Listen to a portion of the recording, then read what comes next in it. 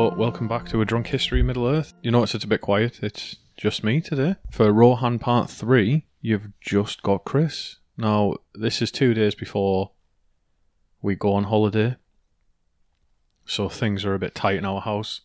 If Rebecca was a developer, I'd say that she was refactoring our packing, as she's just told me that packing for 3 people is very hard. Now, I'd got everything out and I'd packed my own stuff before she told me it was wrong and did it all again. Not good. So we're going to talk about the second line of Kings today, of Rohan. We ended last episode with the very sad death of Helm Hammerhand. But before that, if you are just joining us for the first time, firstly, why are you joining a podcast on the 3rd episode of what will be a 4-part series on Rohan? Why jump in at this point? But let's just assume you're a mentalist who just likes to start in the middle or near the end and just roll with it. This is A Drunk History of Middle-earth. My name's Chris. Usually I'm joined by my wife Rebecca, and I'm feeling her absence today. I'm feeling a bit sad. And I break down Tolkien concepts and stories in a very easy to understand way, as if we're down at the pub talking to each other. There's no frills, there's no fancy prose, it's just pure good fucking stories that we talk about. And this series has been all about Rohan. Previously, the Rohan, or the land previously known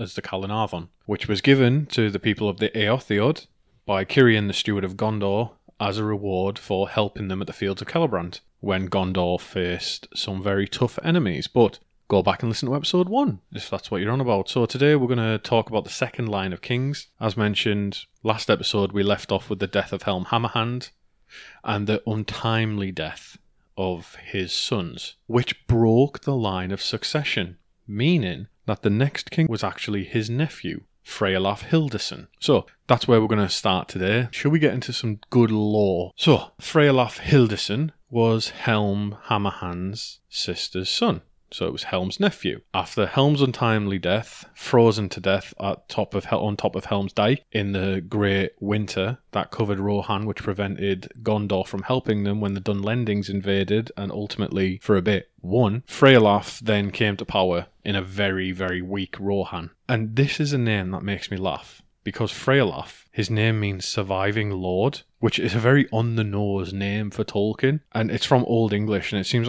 like weirdly prophetic. Like, as a kid, he must have been like, like, Mum, why does my name mean surviving lord if Uncle Helm is king and he has 2 sons? That's a bit odd, isn't it?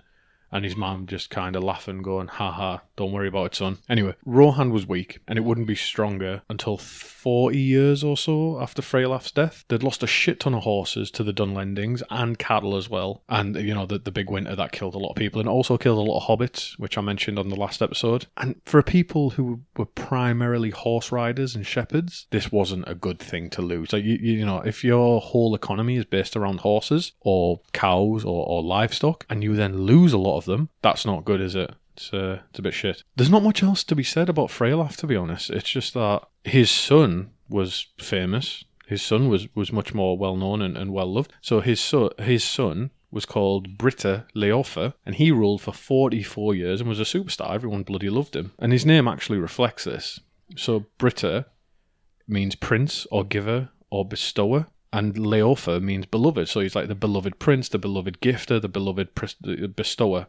And the name Britta is from Old English poetry, like Beowulf, as a stand-in for princely characters. So princely characters would be called Britta. So in Beowulf, the king Hrothgar is called Beaga Britan, which is giver of rings. And given that this is Viking times, I think this goes back to something I've looked into previously, where in a gift economy, not like just a gift-giving tradition, but a gift economy, an economy based on the giving and receiving of gifts, and armoring used to be a way to show like your loyalty. Like a jarl or a leader would give his not his servants, but like his underlings or people who served him, they would be given rings, like arm rings, as a sign of their lord's faith. And it was a very valuable gift. And so in return, that meant that they would gift back their loyalty or like their support in military matters and what have you. And that's the difference between a gift economy and a highly like a gift giving culture. So that goes back, I've talked about like ancient Scandinavia before, and obviously it's going to be a bit garbled because surprisingly I'm not as au fait with real world history as I am with fictional history, so That's always nice to know that I'm that kind of person. Anyway, Britta Leofa was called Beloved Prince because he helped everyone in need. Rohan was suffering under him, so he did what he could, and the people responded to this. They loved him for it. So during his reign, the war between the dwarves and the orcs culminated, and this was the Battle of Azanul Bazaar, where the dwarves won outside Moria. Now, if you've seen the Hobbit films, you would have seen a weirdly, like a little garbled version of this, where it's that big war. It's where Thorin Oakenshield gets his name. It's at the Battle of Azanul Bazaar. So, and this is where Dane Ironfoot, in the real history, he wins much renown because at this battle, Dane Ironfoot beheads the orc Azog the Defiler. Very different from the events of the Hobbit films. But we can cover the war between orcs and dwarves in much more detail later, and I'd love to, as well as the war between dwarves and dragons. And it's just given me the idea for a meme, actually. I think I'm going to make it after this. It's, do you know that from The Simpsons with Groundskeeper Willie, where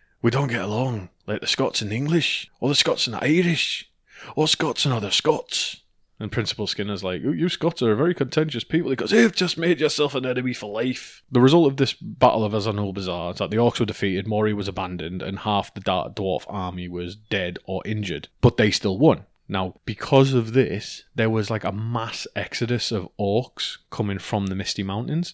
And naturally, a big way to flee would be those massive open green fields to the south, because across them was the White Mountains.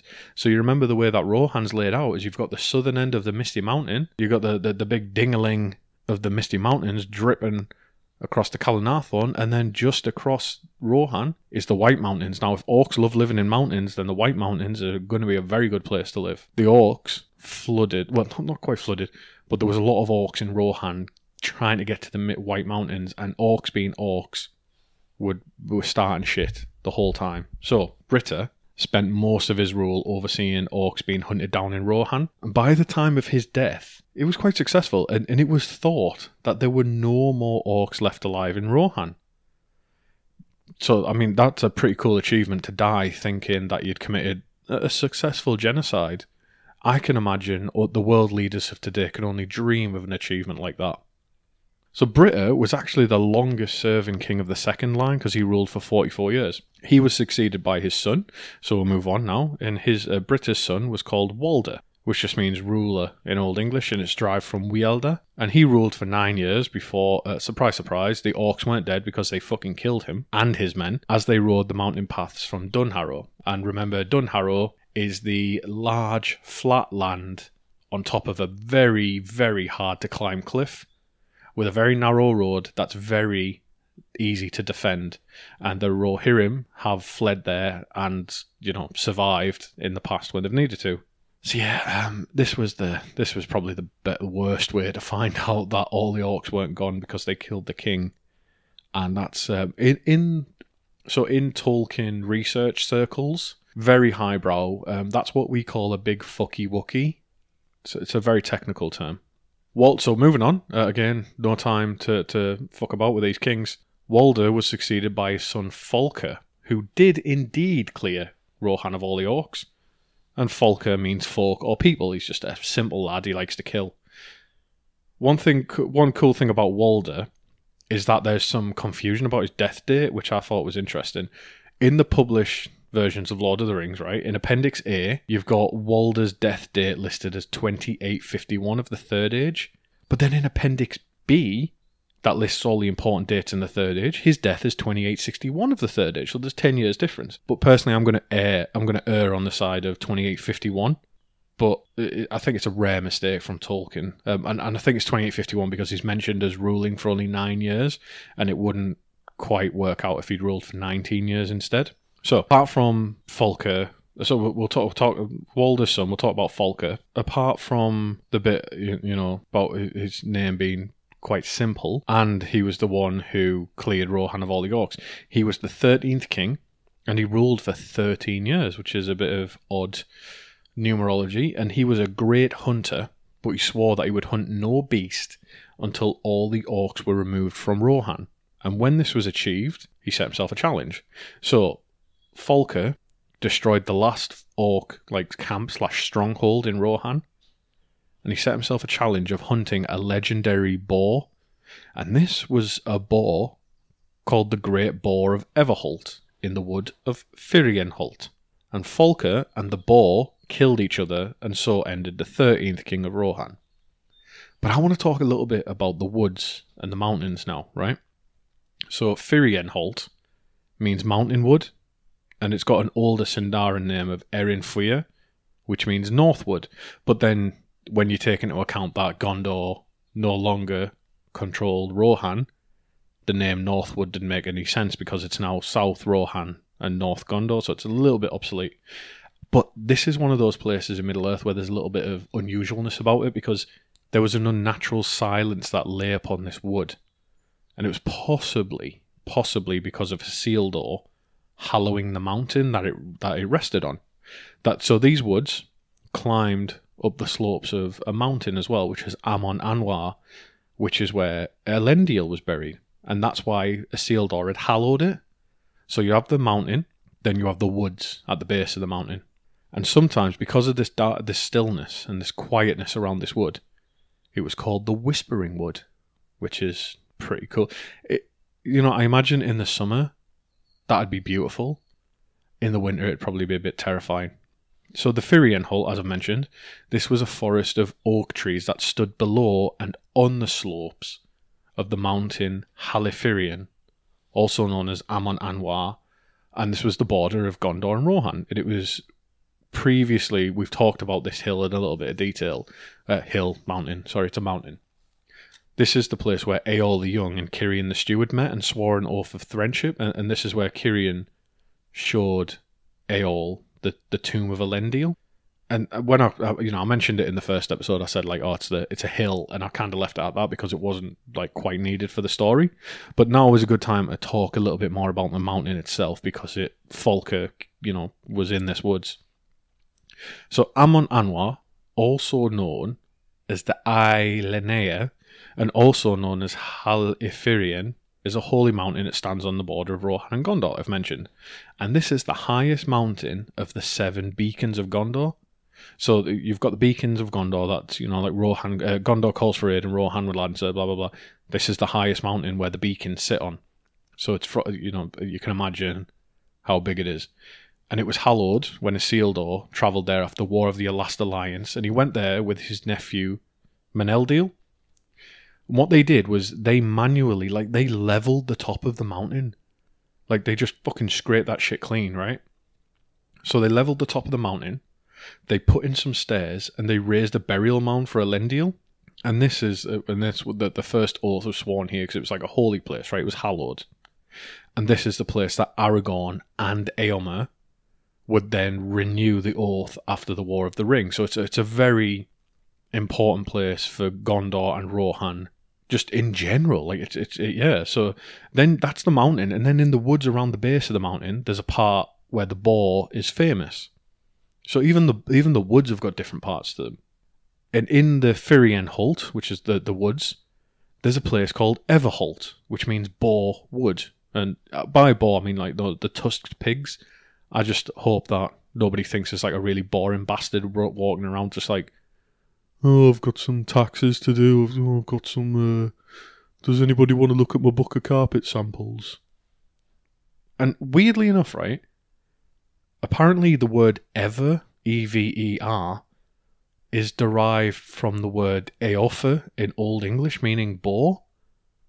Which I assume there's something to do with pronunciation there, because I just couldn't... Ever is a word we use every day in the English language. So I'd never thought of any connection with the word boar. But anyway, I originally wrote that I hope that this, unless I cover Mount Doom or Caradhras or Erebor, that's the most detail I ever go into about a mountain. But I realised as I was writing it, all the mountains I didn't talk about, and I realised it was a bit of a lie. Anyway, right. Folker died in the Everholt at the hands of the boar. Him and the boar finished each other off. He stabbed it with a spear, it stabbed him with a tusk. After Folker comes the 14th king of Rohan, and this is Folkwine, and his name means friend of the people. And he ruled for 39 years. Now we're getting closer to the War of the Ring now, because Folkwine is the great-grandfather of Theoden. And he is noted as getting help. He got in people to help with the fucking Dunlendings. So he brought in Gondor to help. And he got them out of the area between the River Isen and the River Adorn because they'd started causing trouble in the west side of Rohan. He in turn sent soldiers to help Gondor when they were having trouble with the Haradrim. However, Folkwyne lost his two oldest sons. These were the twins Folkred and Fastred, and they were killed in battle. And this is an interesting battle that we're going to talk about now. And for anyone who's interacted with me recently, I always start talking about just how rabbit holey it starts to go. The closer you get to the War of the Ring, especially in the Third Age, the more complex and dense everything gets. Because now we're going to take a sidestep and we're going to talk about a couple of important events in Gondor that people in Rohan played.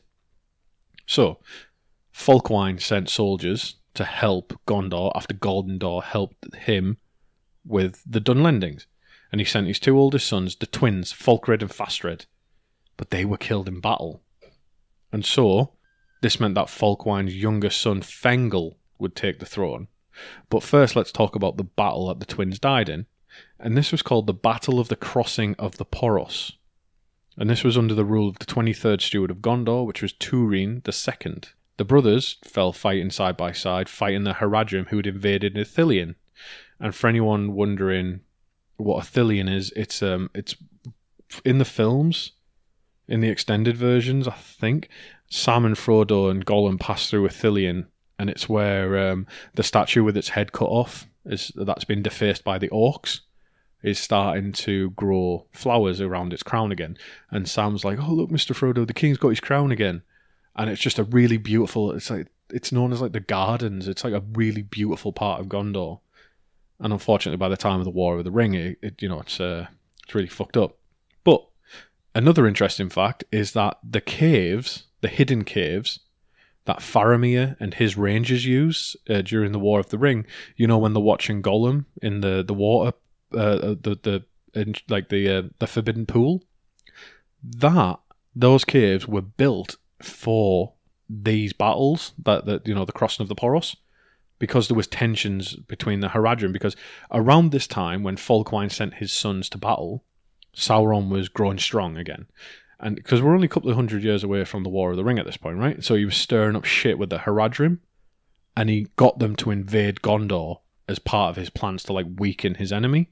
So the two twins fought in this battle and they fell, and they were buried not far from the River Poros, and they were in a burial mound called a Halthingwanu, which most likely means burial mound of the twins in Sindarin.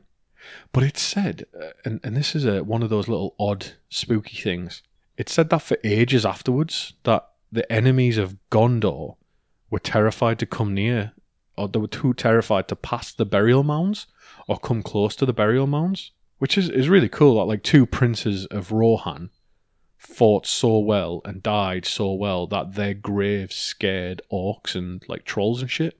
But also, please say a prayer for me when I eventually cover the history of Gondor, because it's going to be fucking mental. But anyway, right, let's have a look at the youngest son, Fengel. So he takes over from Folkwyne, and I assume he wasn't expecting to rule because his two older brothers, died at the same time. Oh dear. So Fengel ruled for 50 years. Now, I just want to make a slight adjustment. Earlier I said Britta was the longest ruling king. I fucked that up. He did rule for 44 years, but he was the longest lived king. So he was 90 when he died.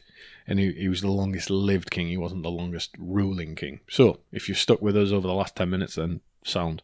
So, let's talk about Fengel. He's a bit of a dick, to be honest.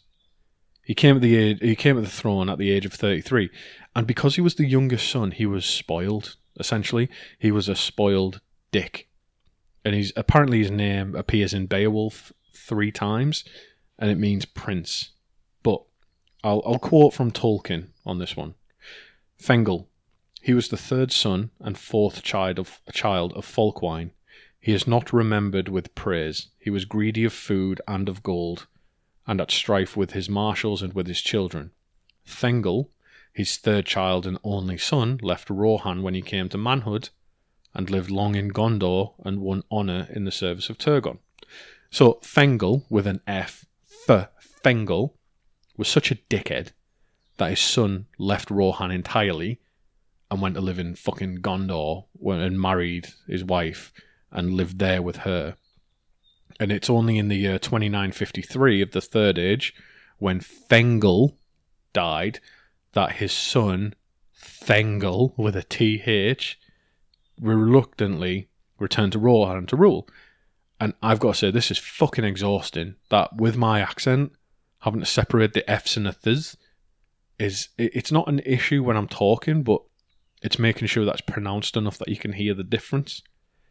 So, in perhaps the most confusingly named king and son duo, Thengel, with a th, took the throne after coming home, and Thengel's name means lord in Old English. So Thengel with a f has fucked off and died because he was a fucking wanker, all with an F. And thankfully, Thengel came Thorm. Anyway, right. So Thengel means lord in Old English and is related to the word Thane, which is also the senior political figure in the Shire. And that again, just it draws right back into Tolkien's way, I think, of drawing right back into the histories of when the Rohirrim were the Eotheod in the far north, where they would have interacted with the hobbits, or the proto hobbits, or the people who would eventually become the hobbits, and they've got these like little cool interactions in both their language that shows like just how close these people must have once been. Also, Thengel in the Old English word is spelt with the letter Thorn, which is the letter I talked about in the episode when we had Alex on, who when we were talking about Fëanor. So the letter Thorn is an Old English, or it's an old rune, which is like a straight line. It's like a P if you move the curve of the P like halfway down the line. And I fucking love that letter. Any chance I get to talk about Thorn, I will. So, anyway, Thengel ruled for 27 years and died at the age of 75. And this is getting really close to Lord of the Rings now, so we're going to start now to see characters we recognise. Thengel was very famous and very well respected in Gondor for the things he did in the service of the steward, Turgon.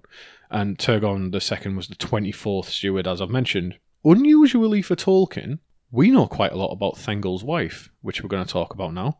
And we even, fucking hell, we have some information about one of the daughters, perhaps for the first fucking time in all of these kings. So let's talk about them first, right? His wife was called Morwen Steelsheen, and she was from Lossarnoch in the south of Gondor, which is a place that is renowned for being beautiful. Like, it's got beautiful flowers and beautiful trees. And interestingly for Tolkien, he wrote here of perhaps the Gondorians mixing up or mistranslating the names from Sindarin and getting things wrong. So, the name Lossarnoch means flowery Arnoch, and it's like a mad mix of Sindarin and pre-Numenorian human language. So, Loss, bear with me for this one, it's a bit weird. Loss means snow in Sindarin. Loss means snow. But the word Loth, Loth in Sindarin, means flowers. So, there's two possibilities here. It's called Lossarnoch, Loss, because the flowers and trees have snowy blooms and there's a lot of white trees. Or there's a big confusion of language and the Loss and Loth got mixed up. So they meant to say flowers and instead said snow. So if I was in Germany and I said Mitkart, and they handed me a shopping trolley, it might, I would be very confused. But anyway, odd little etymology of lost words and translation confusions, which I think is pretty cool. But Lossarnoch, Tolkien explicitly said, was based on the Italian town of Assisi, which I think has got something to do with, like, I think it's got something to do with, like, a pope or something. I know there's, like St. Francis of Assisi or some shit like that in Christianity, but I think he was just talking about the town. Because looking at pictures of it, it's fucking beautiful. I'd love to visit there one day. Anyway, regardless of the etymology, Lossarnoch was used during the War of the Ring as a place where refugees went for safety. So it sits on the south side of the White Mountains. And it, by all accounts, bloody beautiful place. But going back to Thengel and Morwen, they married when she was 21 and he was 38, which is a bit of a fucking age gap there. Like, they had 3 kids in Gondor, then 2 more in Rohan, making 5 total. I don't know why I wrote that down. I'm pretty sure everyone listening to this can add fucking 3 and 2. The only ones we know about, though, are Theoden, the second oldest, and then Theodwyn, the youngest, who is the mother of Eomer and Eowyn. So Morwen has a pretty noble lineage of her own. She is a princess of the House of Dol Amroth, or her family are related to the princes of Dol Amroth. And prince, in this sense, is an honorific title given to the male heirs of the House of Dol Amroth and dates way back to the founding of Gondor. And I think it was Elendil who first gave out the title of Prince of Dol Amroth, and that's where it comes from. It's an honorific title. It doesn't mean like you're like the heir to the throne of Gondor. It's more the fact that you are the highest that you can be for your family's house, because it's the noble houses. So what we see from this, though, is that Morwen and Thengel's kids, so Theoden and Theodwyn and the other 3, they are nobles of both Gondor and Rohan, which is a fucking fantastic lineage. But then Eomer, her grandson, who we'll cover more next episode, he goes on to marry Princess Lothiriel of the House of Dol Amroth, the daughter of Prince Imrahil, who people will have to cover because like we're deep into it here. But suffice it to say for now that Prince Imrahil of Dol Amroth plays a big part in the books, in the fights in Gondor, and he even rules Gondor for a little bit while Aragorn's busy at the Black Gate. But unusually for a fiction book, there's no strife when Aragorn comes back. He's like, "Yep, done my job. Here you go, mate. There's your kingdom. Peace out." So we'll talk about Morwen. Her name translates to Dark Maiden. Mor, M-O-R, means black, and Wen, W-E-N, means maiden. So Mor meaning is black, darkness, dark, and maiden. So based on like her dark hair and what have you. There's also another Morwen in the stories, and that is in the First Age. It's Turin Turambar's mother is called Morwen, I think. Oh, just off the top of my head, I'm pretty sure she is. And I always imagine her as being played by Timothée Chalamet, because he looks like he could play a woman called Morwen. The Steelsheen part of Morwen, Steelsheen, is more of a descriptive, like honorific, that was given to her by the Rohirrim. And this was like a description of her grace and pride that she had in her bearing. Like, she was hard and beautiful. Like, she looked like, if you fuck around, you're going to find out with this woman. And her pride came through in her bearing, and her kids and grandkids inherited some of these traits as well, right? They were taller and generally more regal than the other Rohirrim, because as she descended from the House of Dol Amroth, she had the Dunedain of the South's blood in her. So the blood of Númenor was still running in their veins. And so Theoden has the blood of the Dunedain, Eomer, Eowyn, Theodwyn. You know, like her kids and grandkids, like they have got a good fucking lineage, which was something I wasn't expecting when I started researching this, is that I thought they were all Rohan born and bred, but then it turns out no, they've actually got like a good fucking lineage of all like the nobles. Like they've got Númenorian blood in a sense, which is pretty cool. Tolkien said that in particular Eowyn was noticeably taller and more graceful than other women of Rohan because of a mixed heritage. It's a bit of shade. It's not nice.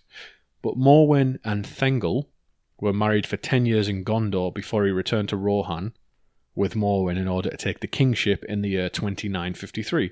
So they were married in the year 2943 of the Third Age. But things weren't all that well, because during Thengel's reign, Sauron took control of Isengard for himself, and this is where he becomes an active antagonist of Rohan. He starts to fortify Isengard, and he begins to give trouble to Rohan. He encroaches on their borders, like he sends people over the borders to just do whatever he wants, and he starts supporting their enemies, like the Dunlendings, and then we also see like more of like horses being stolen and what have you. Twat. Anyway, Thengel was known as a good and wise king. The speech of Gondor was used in his house, as opposed to Rohanese, which had been used by every king previously. But the speech of Gondor was Sindarin, and they also used the common tongue of Westron. Rohanese wasn't... I imagine it would have been a known language, but it wasn't an official language in his house. Like, at court and stuff like that, you didn't speak Rohanese, you'd either speak Westron or Sindarin. Overall, like, the people loved it. Like, he was a loved king, but this wasn't one of his most popular choices. Like, there was a fair few people who disagreed with this. Coming on to his daughter, Theoden, she was born last. Like, as I mentioned, she was the youngest of his kids.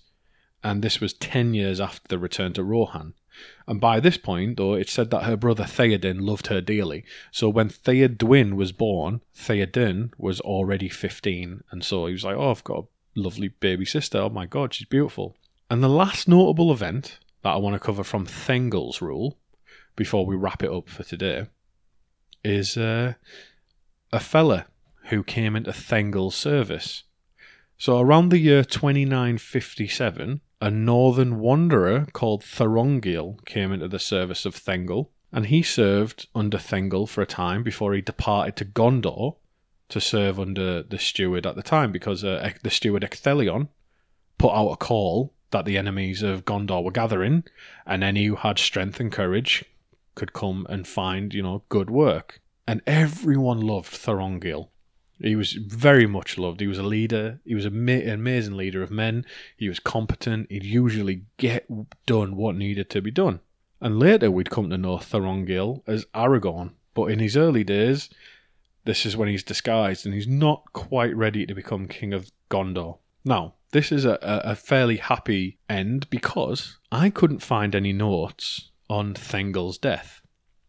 So, I'm going to wrap this episode up by assuming that Thengel died peacefully at the age of 75, which sets the stage for his son Theoden to become the 17th king of Rohan, which is where we'll pick up with part 4 on our series on Rohan.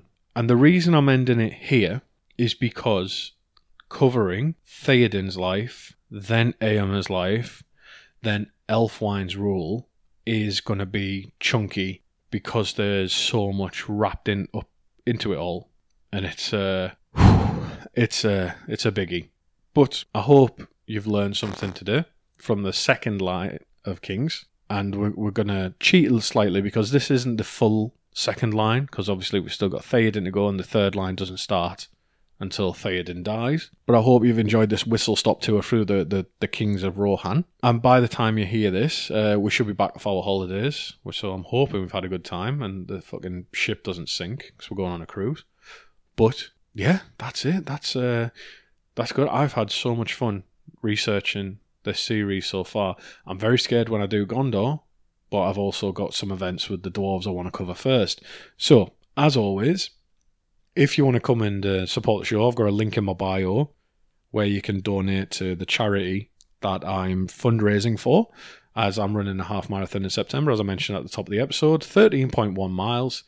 And if you follow us on Instagram as well, I'm also uploading short videos every time I go for a run. I call it Tubby Training Tolkien Talks, where I just drop a little bit of lore after every run. And, it's a nice way to just keep engaged and show people that I am putting the work in to do this half marathon. But thank you for stopping by. Thank you for listening. Come and give me a shout if you've got any feedback, anything you want to see on the podcast, anything you want to know more about, any questions you want to have, anything I've said today that's been wrong, or you think you think it's wrong, or you think I haven't interpreted something right. Come and chat to me. But other than that, I'm going to say goodbye. So have a good day wherever you are. Put your pants back on from listening to this episode. I know people like to get a bit too comfortable when listening to us. Catch you later. Bye.